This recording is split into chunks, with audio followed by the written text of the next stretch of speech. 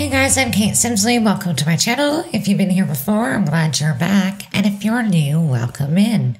Today we are on the Riverside Grove Lodge in Strangerville, and we are building a Ghetto Motel.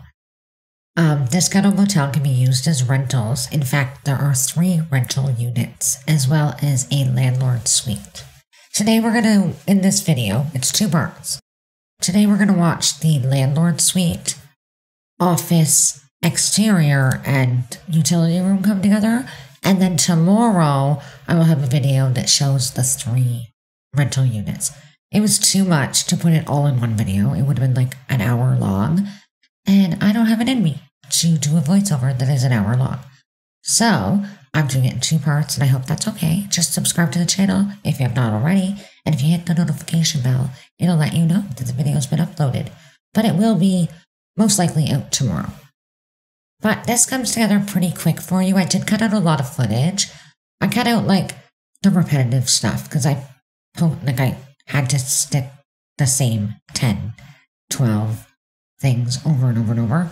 And so I cut all that footage out. I didn't think it'd be very fun for you to sit and watch me stick up the same smudge stains and scratches 100,000 times. But it comes together pretty quick. I think we're at like 20 minutes. The video is at the most. And I'm really happy with the way it came out. I really love these ghetto style builds. I do. I wish I could do them all the time because it's so much fun in The Sims where everything is just so perfect. You create this disaster and it just makes me so happy.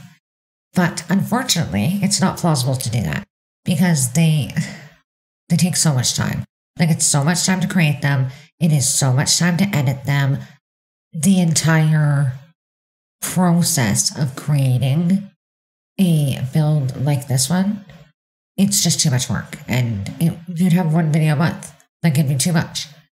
But I do have this one for you, and there are others. I actually have a playlist on the channel. And it is called Building the Ghetto. And I will link it. I'll try to remember to link it at the top, but I'll probably forget. But I will put it at the end of the video for sure. But it has a ton of builds like this one. There's like a post-apocalypse store. There's a ghetto. I don't know. There's ghetto everything. There's ghetto rentals. I've got that like an apartment building. There's a whole bunch. So I'll link that at the end and you can see it. But as you see here, the shape came together pretty quick. And now it is a lot of adding dirt and scratches and just little things that make it ghetto. I don't really know what to say about this. It's pretty self-explanatory. You're gonna watch it come together. I did create like the landlord that would manage this unit. He's actually on the gallery. And if you search hashtag K8Simsley, you can find him, this build, or anything that I've done. And same thing with social media. Hashtag K8Simsley is the best way to find anything I've done. But he is on the gallery, and he's splendid. I think he's got, like, what traits did he have? I put evil. He's evil. But he's also lazy, and he's a slob, I think. Like, he's a terrible person. And he's just gross. And I created him, and I thought he was so fun. And so I used him to playtest this. Now, I did playtest it. Okay. If you encounter issues, just look around for, like, cracks and dirt and whatever that might block you. It didn't happen to me. But I do know that it does happen to some people. Also, this build definitely needs move objects on before it's placed. I don't know what'll happen if you don't have move objects on. See, I have build by and it's built into that. So, like, I'm not sure what'll happen. I think, like, they all just kind of end up in weird places. So, yeah, turn on move objects before you place it if you decide to. It is on the gallery. It's going to be on there as Ghetto Motel. But again, the best way to find it is using the hashtag K8Simsley. So you can see here the office comes together really quick. It has a desk with a computer as well as a bookcase. And then I just put decorations on the wall, nothing too spectacular. But I did put up the sign from Snowy Escape to try and make it kind of look like a little hotel or something. Like it's a motel. But my train of thought for this, okay. I was thinking this is like a motel, but it's like a short-term rental motel. So these are full apartments. Like they each have a kitchen, they each have a bathroom, they have somewhere to sleep. One of them is a studio apartment. One is a 1-bedroom, and then we managed to get a 2-bedroom apartment upstairs. And I figure that the 2-bedroom apartment, it's like a single mom and her kid. And she's kind of like just, it's the end of the line for them. You know what I mean? Anyone that lives here, they don't have anywhere else to be. Like, I'm pretending it's cheap. I'm not sure how much it'll be. I haven't set this as apartments yet, so I'm not sure how much it will be. But in my head, I was thinking, like, in real life, these would be really cheap. And when you have nowhere else to go, and you're kind of down on your luck, this is where you would stay. And so that was my thinking here, but I'm not sure how much they'll be. I'm not even sure that I'm going to set them as apartments before I upload them. I know a lot of people have been having trouble downloading rental units, and I don't want that to happen.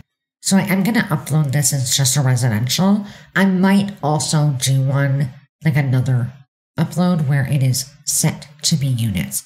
Otherwise, they're very self-explanatory. You could figure them out and set them yourself. But, yeah, I'm not sure how I'm going to approach that quite yet.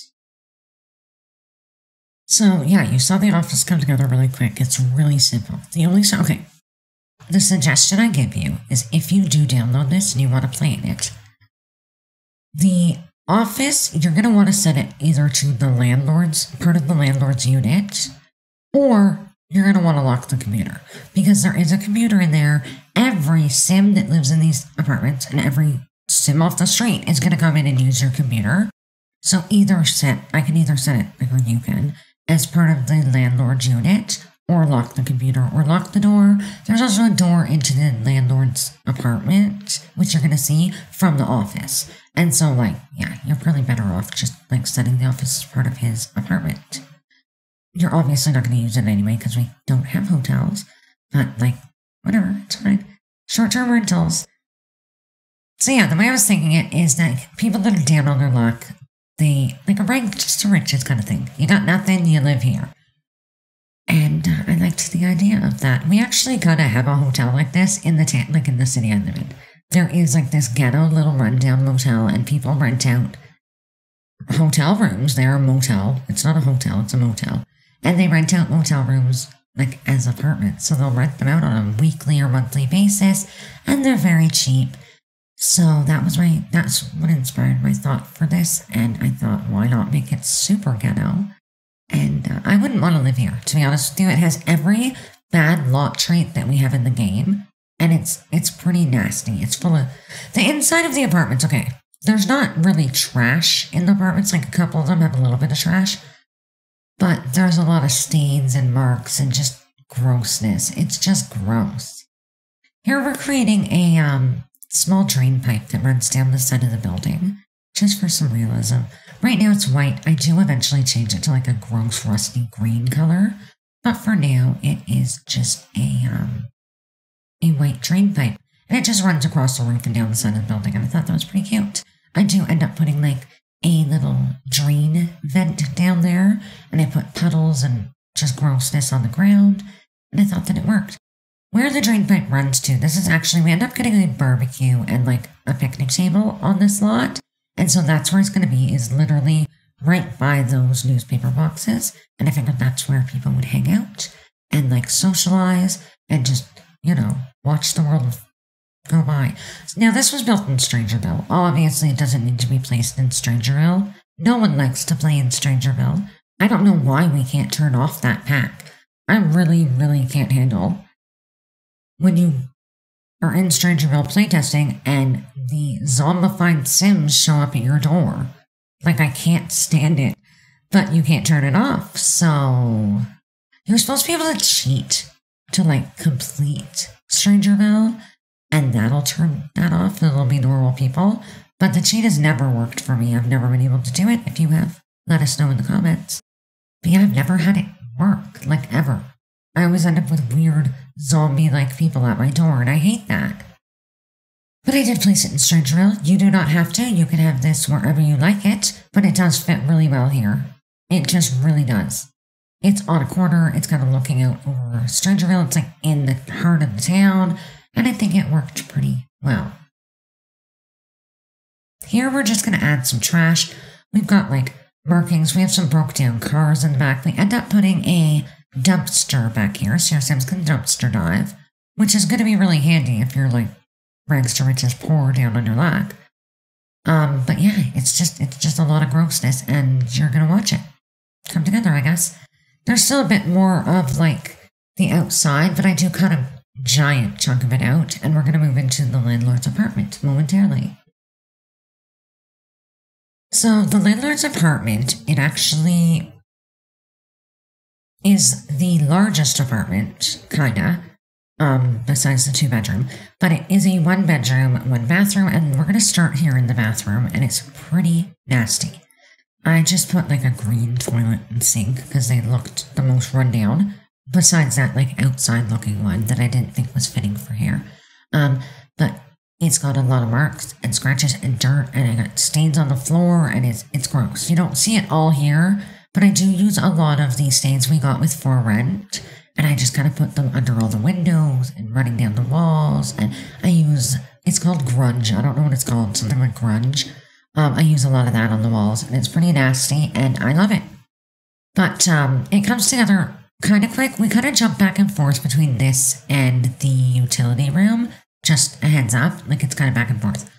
This apartment, however, the kitchen is actually a really nice kitchen. It's like a big, it wraps all the way around the kitchen. It would be really nice. There's some potential in this unit, but my mind, in my head, the landlord is just lazy and he hates to clean. He actually, I set his like aspiration to be that fabulously filthy aspiration, and so he hates cleaning, and he's quite content in this rundown ghetto little apartment of his in this motel.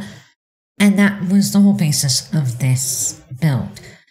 He doesn't care about the tenants, like, at all. Doesn't care that their houses are messy. Doesn't care if things are broken. He won't fix them. He's just a slumlord through and through. And so that's what inspired this. And I thought that it was kind of fun. Like, I think it's kind of hard to do that in the game because, you know, the tenants, like, revolt and leave, or they won't pay their rent or whatever, and you end up really not benefiting. But in real life, it's not that simple. We can't just revolt and not pay our rent, unfortunately. Otherwise, I'm sure there are some of us that would do that. However, like I said, this kitchen is actually a nice kitchen. I wouldn't mind this kitchen. It's pretty big, and it wraps right around. I think it works for me. From there, we have a little dining table out in the hallway, which you'll see in a little bit, but I think we jump into the utility room first. In the utility room, I just put one hot water tank and an electrical panel. However, I did manage to get a washer and dryer in this build. There was only one washer and dryer, and that's for the whole unit. Like, it's going to be a common space, I was imagining. But there's only one washer and dryer, and so that's going to be a pain in the butt. But it works, and I figured it was good to have something there. But yeah, I don't really know. I love this kitchen. It's really grungy and gross. You don't get to see a lot of that, but you will see it in the screenshots. And there will be plenty of screenshots for you to see. Besides that, I managed to get my office together. I moved everything into the office, and I love it. It makes me so happy to have my own space back. However, my office is completely empty. There is nothing in here except my desk, and I'm sure you can hear the echo, because I can hear it, like, in the feedback in my ears. So I apologize for that, but actually, it's so nice to have my space that I don't care. But I do need to I've got like foam pads, so I gotta put them up on the walls to like dampen the sound. And I gotta hang some pictures or something. I did actually get a carpet in my office, which I've never had a carpet in here. Usually it's hardwood floor. But I thought an empty room and hardwood floor, that would be really, really echoey. And so I did put the carpet down. I'm gonna put the pads and stuff on the wall this weekend. But I managed to get it set up, and I'm so happy. Like, I can't even stress to you how happy I am to have my space back.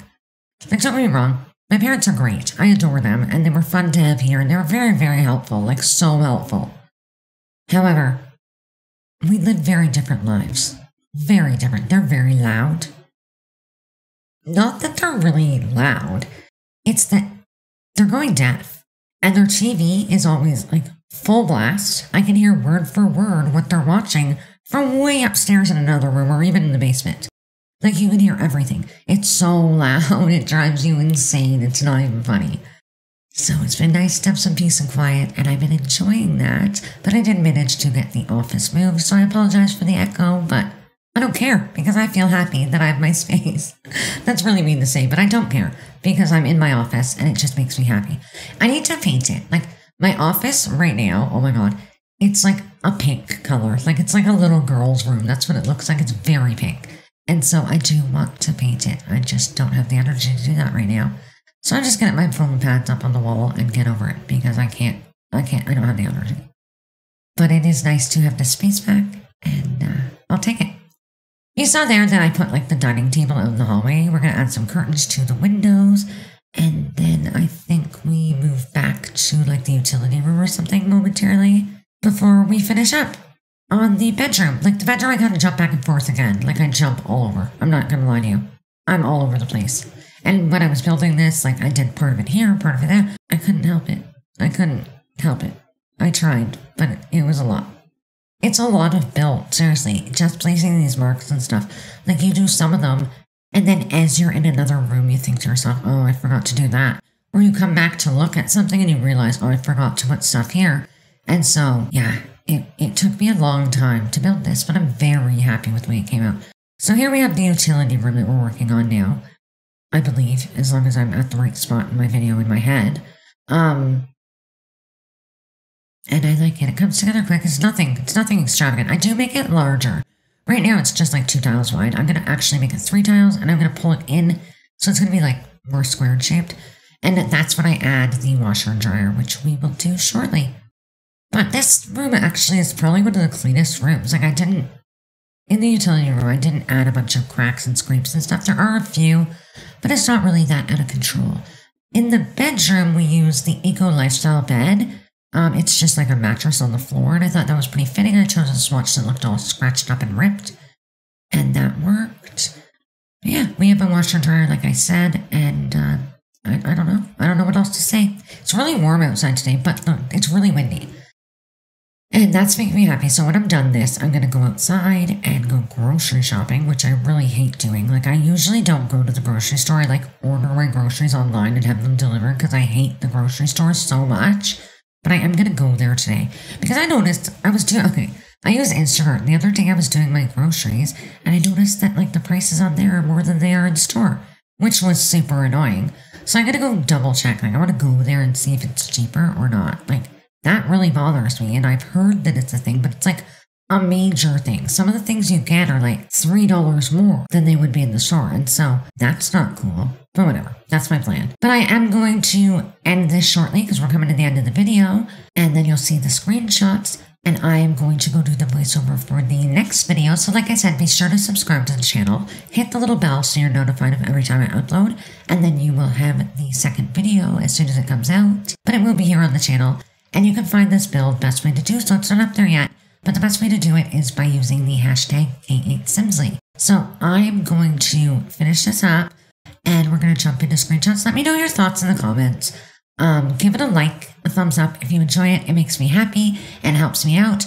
Share any ideas for builds that you have. I'm always looking for inspiration. I do create a running list, and every once in a while I'll probably pull off there. But yeah, it's kind of hard to come up with creative builds on my own all the time. And I would love to have any ideas that you might have of anything you want to see or things you want in your game if you're not a builder. Let me know, and I will give it a try if I'm inspired to do so. But yeah, I'm going to go and let you watch the screenshots. Have yourself a spectacular day. And I am going to see you tomorrow in the next half of this video. Bye!